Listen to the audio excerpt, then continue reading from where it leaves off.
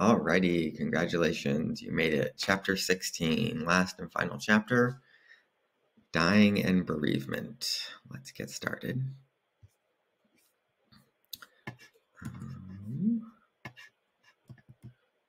Okay, so chapter objectives. Maybe we'll move this over here. Maybe we will zoom out a little bit.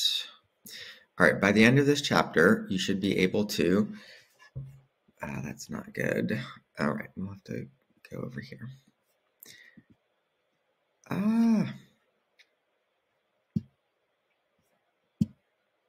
By the end of this chapter, you should be able to summarize how death is variably defined and ethical issues that arise, describe how adults typically experience approaching death, describe ways in which people make and express decisions regarding their own death, define and process types of grief, and describe variation in pattern of experiencing bereavement across the lifespan.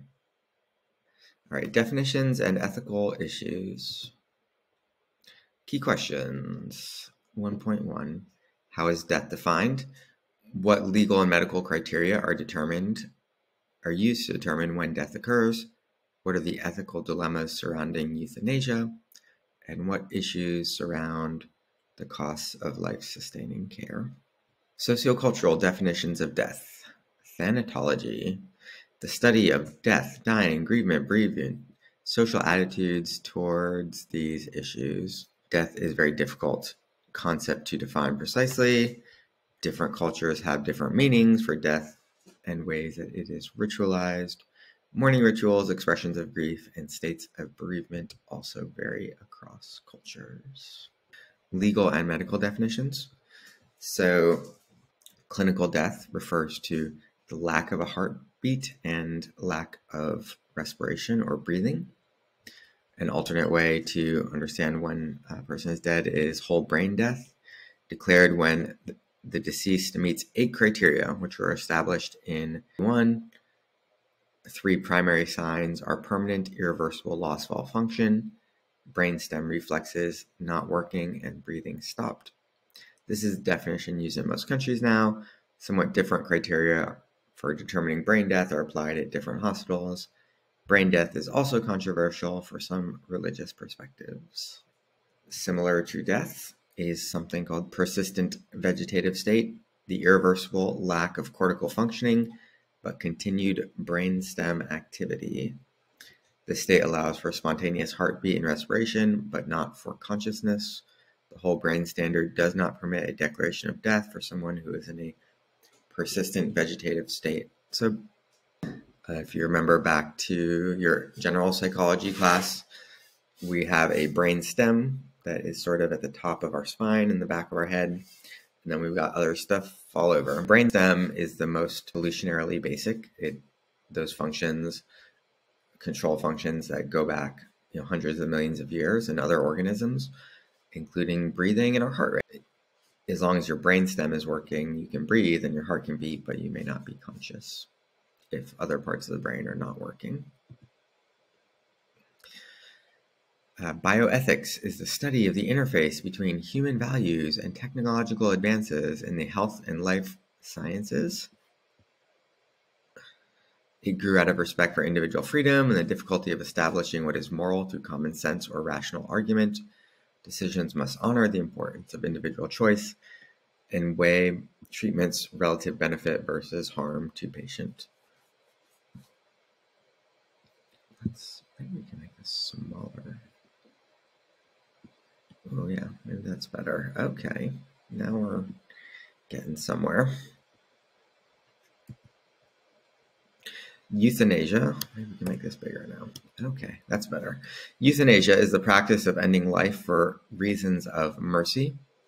Active euthanasia is the deliberate ending of a person's life that may be based on a clear statement of the person's wishes or be a decision made by someone else who has the legal authority to do so. Active euthanasia, I'm just looking this up real quick to see which states it's legal in.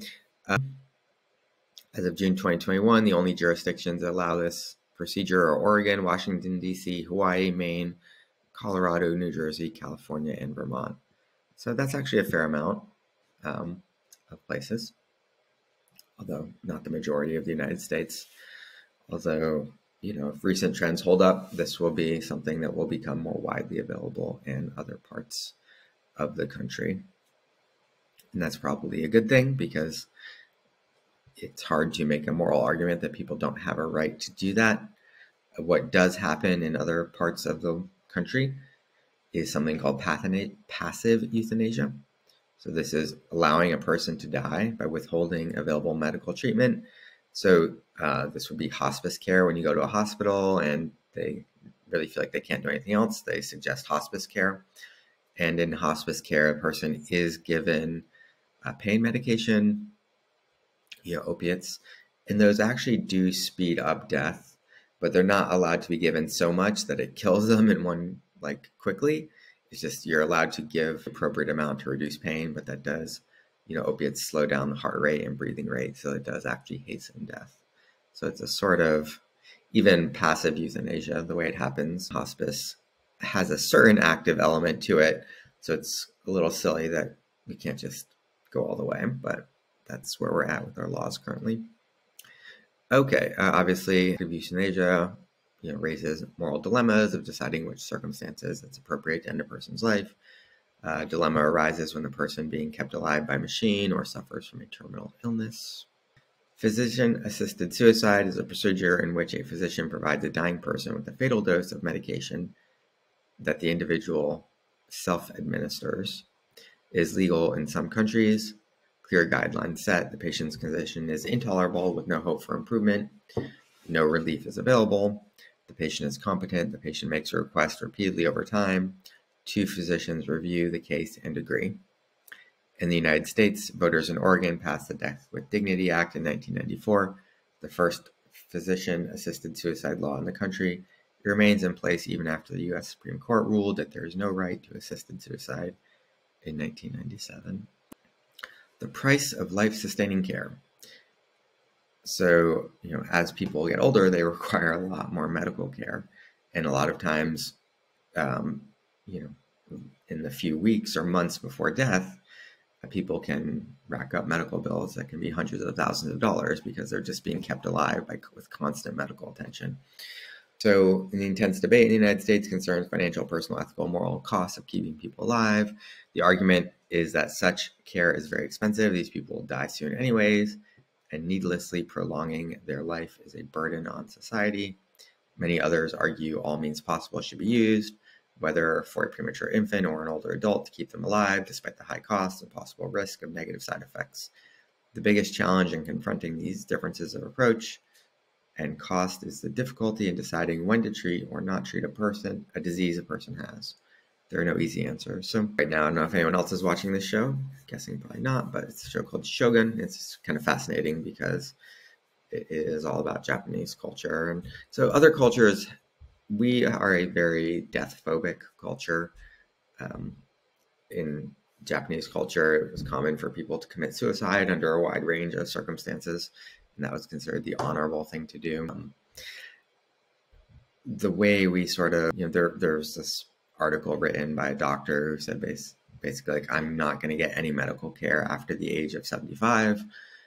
It's sort of like a vow he was making, and just kind of his way of promoting, trying to sort of change the conversation around end-of-life care and the choices people make. If you've ever been to a nursing home, you'll know that the current system does not produce good outcomes, and there's a lot of suffering involved as people reach their end of life for many people. Okay, thinking about death, personal aspects. Key questions. How do feelings about death change over adulthood? How do people deal with their own death? What is death anxiety, and how do people show it? A life course approach to dying. The shift from a formal operational to post-formal thinking helps young people integrate emotions/thoughts about death. Parents' deaths help middle-aged adults think about their own death. Older adults are generally less anxious about death and accept it more. Attachment theory is the best framework for understanding how adults deal with death and how they grieve. Dealing with one's own death is a process. Dying trajectories vary across diseases. Some diseases, cancer, have a clear and rapid period of declining. Others do not. Okay, so there's kind of a lot here in this little slide. A lot of times, when people are dying, or as you get older, you start, I am, how old am I? 42 at the moment. Like, as you get into your 30s or 40s, you start to see the signs of aging happening in your body. So like, it really preparation process, why older people are okay with it is because they've sort of had decades to come to terms with it. And usually by the end of life, the quality of life is sort of gradually decreasing. And typically, not always, typically, especially in a sort of normal course where people have time, it's not a sudden thing. People eventually get to the point where, they're like, what, I'm ready to go. There's obviously variation there depending on how a person's life has gone.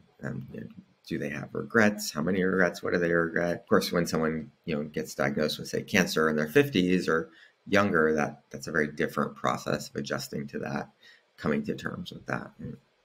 Okay, so our first sort of dominant theory in this area is Elizabeth Kubler-Ross's stages of dying. She suggests that there are 5 stages that represent the typical ranges of emotional development in the dying. Denial, which includes things like shock and disbelief. Anger, which includes things like hostility, resentment, why me. Bargaining, which would be looking for a way out, maybe with God, maybe with oneself. Depression, no longer able to deny. Patients experience sorrow, loss, guilt, and shame. And acceptance of death's inevitability with peace and detachment. She also cautioned that not everyone experiences all of them or progresses through them at the same rate or in the same order.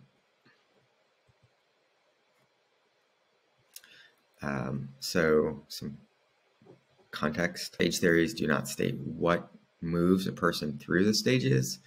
There's no single correct way to die. People vary in how they approach cores for tasks or issues for the dying, bodily needs, psychological security, interpersonal attachments, spiritual energy, and hope. A contextual approach provides guidance for healthcare professionals and families for discussing how to protect the quality of life, provide better care, and prepare caregivers for dealing with the end of life. These are kind of another approach to thinking about what's happening in this process of dying.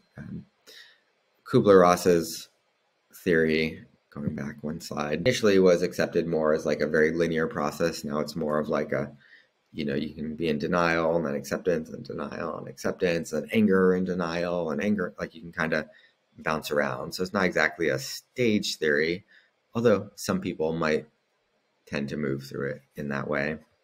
And an alternate approach is thinking about these 4 different kinds of aspects of the process. Death anxiety. This is fun.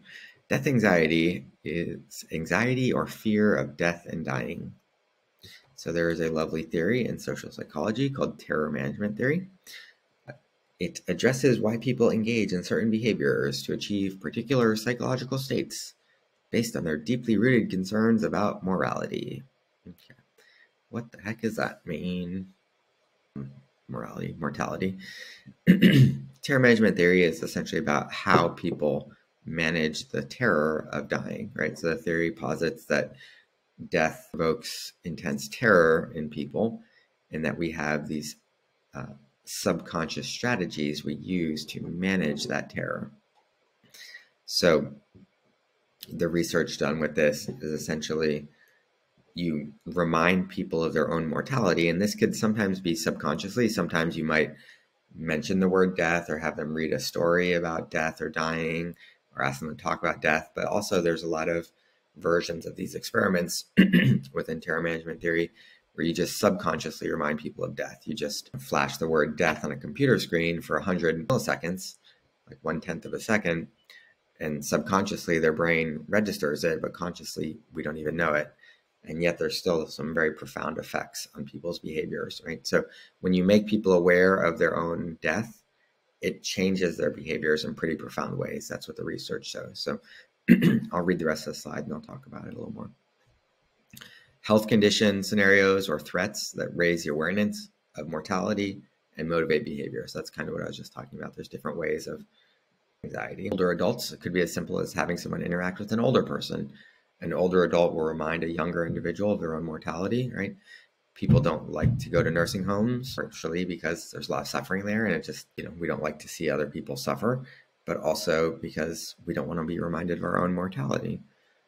Men show more fear of the unknown than women. Women are more fearful of the dying process. Neuroimaging research provides a useful framework for studying brain activity related to death anxiety.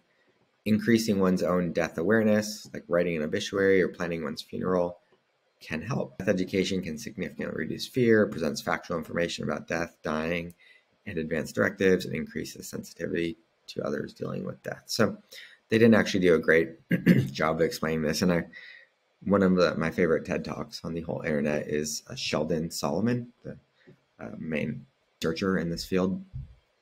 Last name Solomon, Sheldon Solomon. If you just Google his TED Talk, you will get a profound insight into human nature. But some of the things that happen when you make people aware of their own death are they become more interested in money and more interested in luxury goods. So if you just ask someone, how important it would be to have a Gucci purse, average woman, they would maybe say not that important. Then you remind them of death, and surprisingly, people will rate that a little higher. It's a little more important to them. Or if you just ask people to draw a picture of money, and you say you don't remind them of death, they'll draw it a certain size. If you remind them of death beforehand and then ask them to draw the money, they'll actually draw the money bigger. People will say they're more willing to cut down a forest for money if you remind them of their own death. People are more willing to commit violent acts in defense of their country, right? So like go to war, drop a nuclear bomb, become a terrorist, things like that when you remind them of death. So, this theory is really profound because it gives us a sense of, essentially fear of our own death makes us cling to our social group. It makes us cling to ideologies. It makes us dislike people from other groups. It makes us pursue wealth and power and prestige and social status. It's like all these actions, all these, sort of fundamental things that drive humans forward. Fear of death is a central part of those things. And a lot of the things we're doing are destroying the planet. And destroying other human beings' lives. So this actually is a real important topic to try and understand death anxiety and try to figure a way forward. Now, interestingly, there's a lot of interesting things that can be talked about or interpretations on this research, but one interesting question is, as people start to live much longer, like hundreds of years, which pretty much every scientist who works in this area believes humans will soon do, how is that going to change human psychology? It looks like, based on what we know about how death anxiety affects people, it could have profound positive effects on human psychology. There's also questions about how do we, or alternatively, how do we just reduce death anxiety? And a couple things are mentioned here. One thing that isn't mentioned is there's been a renewed interest in psychedelics for mental health research. Psilocybin, LSD, as well as others. And one of the first studies that was approved, so there was a lot of research done in the 60s, and that's when they became popular. And then that research got banned. The substances were made illegal, things like that. But the research is starting to come back. And one of the first studies was using psilocybin for people with cancer. So if you want to learn more about this particular story or hear the story, there's a journalist who wrote a book on this called How to Change Your Mind about psychedelics, whose name I'm not going to remember at this moment because I'm getting old myself. But this first study on psychedelics showed some pretty dramatic improvements in reductions in anxiety and depression and things like that in people with terminal illness. So that's pretty interesting in and of itself. Okay, 16.3, end-of-life issues. What are end-of-life issues? What is a final scenario? What is palliative care? What are the contexts in which palliative care is provided? How does one make end-of-life desires and decisions known? End-of-life issues are issues pertaining to the management of the final phase of life, after death, disposition of the body, and memorial services and distribution of assets. Prior to the current generation of older adults, People rarely planned ahead for or made their wishes known about medical care they did or did not want. Now this is much more common. Well, there really wasn't medical care that long ago. So, okay, the final scenario is a way for people to make their choices known about how they do and do not want their lives to end. One of the most difficult, important parts of a final scenario for most people is the process of separation from family and friends. Palliative care is focused on providing relief from pain and other symptoms of disease at any point during the disease process. Hospice assists dying people by emphasizing pain management or palliative care and death with dignity. The emphasis is on quality of life. The goal is to make the person comfortable and peaceful, but not to delay an inevitable death. Hospice support includes the option for death doulas, an umbrella term to identify lay people, primarily women, who provide a variety of non-medical supports, social, emotional, practical, and spiritual, for people nearing end of life, including individuals close to them. Hospice provides an important end-of-life option for many terminally ill people and their families. So pretty much most people will end up in hospice for some period of time, essentially, unless you die suddenly. At some point, the doctors are going to say, really, there's nothing we can do. You're going to die in 5 days, or 1 week, 1 to 2 weeks. So if nothing else, people usually go through 1 to 2 weeks of hospice care at the end. But hospice care can also be 6 months. A person could get cancer and say, you know what, I'm not going to do chemotherapy. I'm not going to do all that. I'll just do hospice care, pain management, and I'll die peacefully. There are 2 ways to make one's intentions known. A living will is a document in which a person states their wishes about life support and other treatments and interventions. A healthcare power of attorney is a document in which a person appoints someone to act as an agent for their healthcare decisions. A do not resuscitate order forbids medical personnel from initiating cardiopulmonary resuscitation if one's heart and breathing stop. So typically, if someone's older and they've had a lot of complications, they might get a DNR, do not resuscitate order. And that would just say, listen, if I have a heart attack, just let me be. That's my time to go. Don't bring me back. The Patient Self-Determination Act requires most healthcare facilities to provide information to patients in writing that they have the right to make their own healthcare decisions, accept or refuse medical treatment, and make an advance healthcare directive. The concerns regarding implementation are capacity and competency. Surviving the loss, the grieving process. How do people experience the grief process? What feelings do grieving people have? How do people cope with grief? What are the types of ambiguous loss? What is the difference between typical and prolonged grief? What is disenfranchised grief? The grieving process. Grief, feelings of sorrow, hurt, anger, guilt, and confusion after a loss, involves the choices and how we cope, and actively involves acknowledging the loss as reality, working through emotional turmoil, adjusting to an environment where the deceased is absent, loosening ties to the deceased. The way grief is expressed is called mourning. Grief is a process that is variable and can take extended amounts of time and moving on. Purported risk factors for a difficult bereavement include kinship, relationship, social support, mode of death, age, personality, religiosity, and gender. Anticipatory grief refers to going through a period of anticipating a loved one's death, which supposedly buffers its impact and facilitates recovery. So, yeah, there's a lot of grief involved in the dying process. The person who's dying is grieving their losses. The people around them are grieving, as through that process. And that grieving process continues after that person is gone, and it can take a long time for things to get back to normal. Some people never recover, and most notably, husbands whose wives die, they do the worst at recovering, and a lot of them die shortly after. Typical grief reactions vary in intensity, such as sadness, anger, hatred, confusion, helplessness, emptiness, loneliness, acceptance, relief. The most common are sadness, denial, anger, loneliness, and guilt. And it can be a very weird time because there can be a lot of, mixed emotions. There can be relief. The person you love is gone, but they're also no longer suffering. So it can be a mixture of sadness or anger. Sometimes when your parent dies, you know, in some cases, you're just sad because you loved your mom or your dad. And that's that's a great scenario in some ways. In other cases, it's a lot more complicated because your relationship with your parent might be more complicated. Maybe there was some form of dysfunction in your family, like many families or most families. Maybe there was some form of emotional, physical, or sexual abuse involved. Right? So or maybe your mom or dad didn't accept you for who you were, either your sexuality or religion or some choice you made, or maybe they were just really harsh on you. Right? So it can be like a lot. Like, dealing with this parent stuff when your parents die, it's common.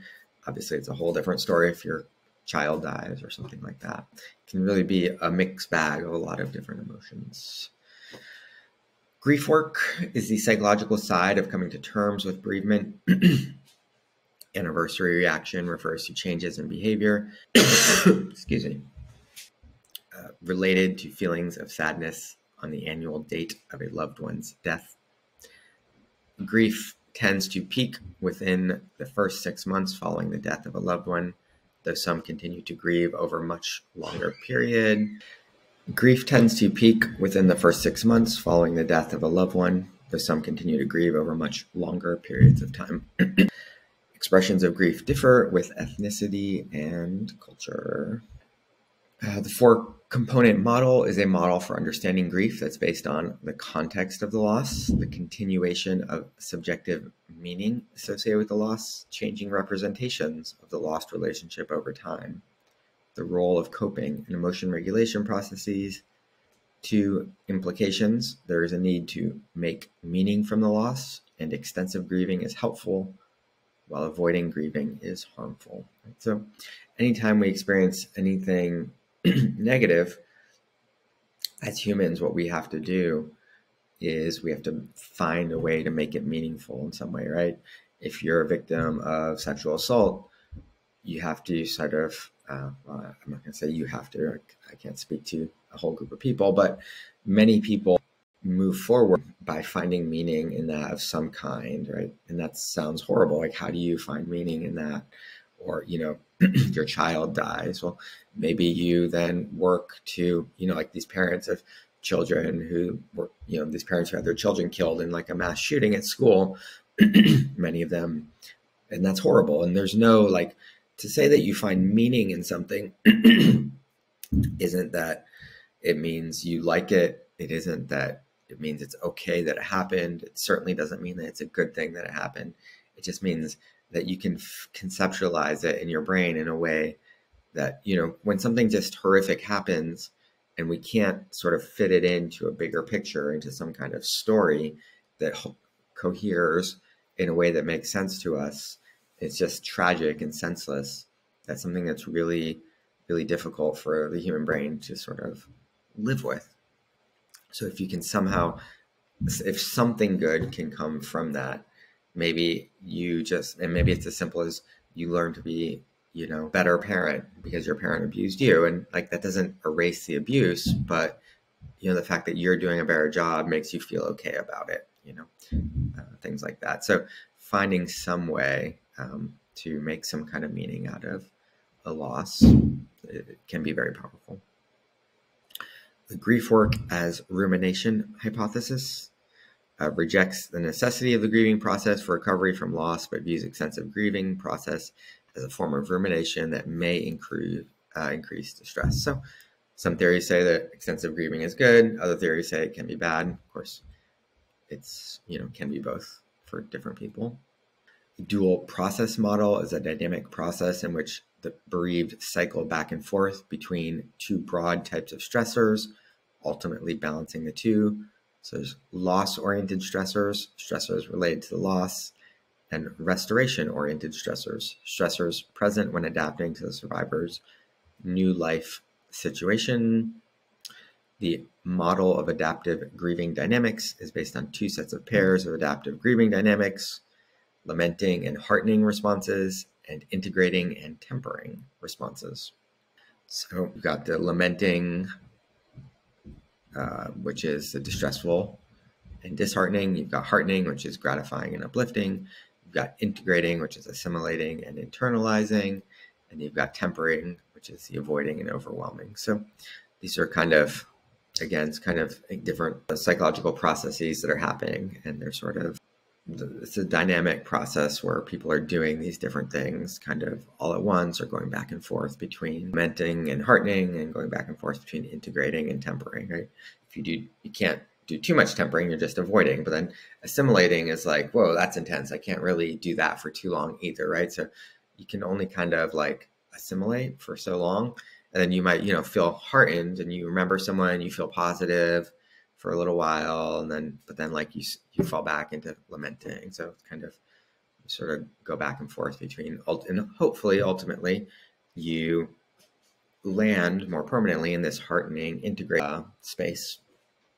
But, some people might never get there, for a mother who loses their only child, like they may never get to, it's much easier for a child who loses their mother to get to that sort of heartening, integrating space than it is for, a mother who loses their child, right? So some people may never get there.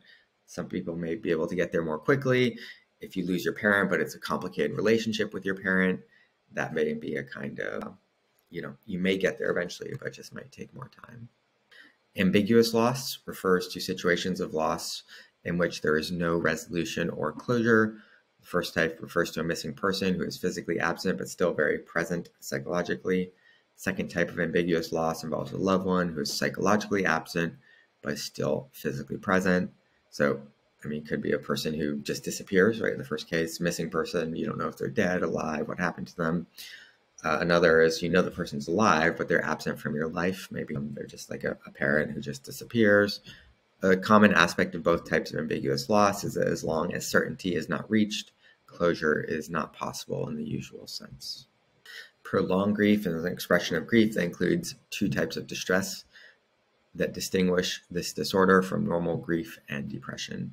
Separation distress includes isolation, preoccupation with, upsetting memories of, longing for the decreased to the point of interfering with everyday functioning.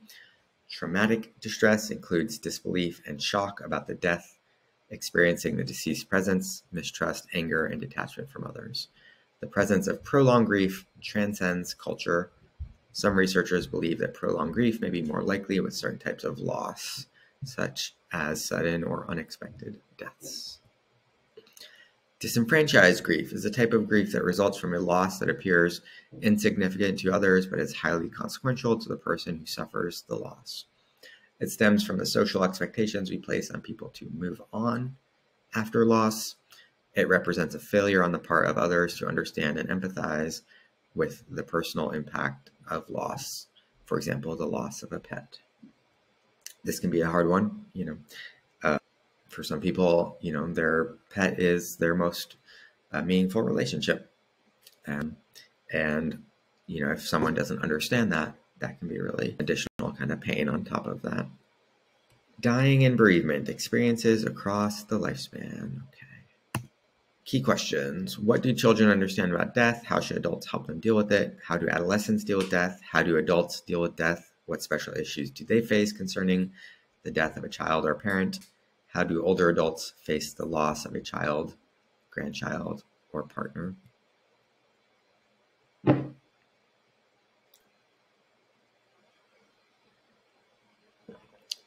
Childhood and adolescence. Preschoolers think that death is temporary and magical. At 5 to 7 years old, children understand death is permanent and eventually happens to everyone. This reflects the shift to concrete operational thought. Older children show problem-focused coping and a better sense of personal control. Children tend to flip back and forth between grief and normal activity. Surveys indicate that 40 to 70% experience the loss of a family member or friend during the college years. Their first experience of death is particularly difficult as it affects severe, especially if the death was unexpected. It can lead to chronic illness, lingering guilt, low self-esteem, poor school and job performance, substance abuse, relationship problems, and suicidal thinking. Obviously, if you're in college and your grandmother dies, that's different than you're in college and your mother dies, your brother dies, or something. Right? So, adulthood. Emerging adults may feel that those who die at this point are cheated out of their future. The loss of a partner in young adulthood is very difficult because the loss is so unexpected, and grief can last 5 to 10 years. That's intense, right? Very different. Losing your partner, probably, child is certainly at the top in terms of hardest to cope with. And then losing a young partner, a spouse, a husband, a wife, at a young age, 5 to 10 years, that's a really long time. The death of a person with whom one has a romantic relationship, but to whom one is not married in young adulthood, is often unacknowledged as bereavement.